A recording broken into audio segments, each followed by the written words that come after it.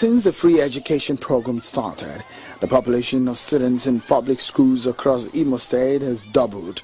Governor Okorocha's administration believes that education needs to be accessible to all children, as this remains a guarantee for a better future. He works with the pupils to the Oweri City Primary School, located in the heart of Oweri Municipal Council. It is a new structure constructed to cater to the growing education needs of the municipal. Education is key and education is power.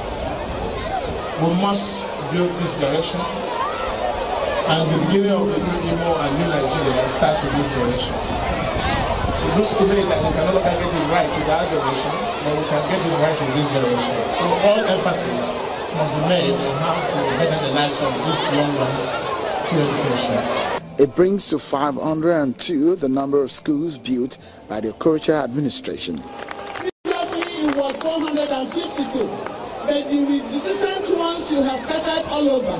We calculated them, sent them on errand, and we have now had at present 502 of them. This is the 502nd buildings. We can't count enough of the renovated ones and the molded ones. They are too numerous to mention.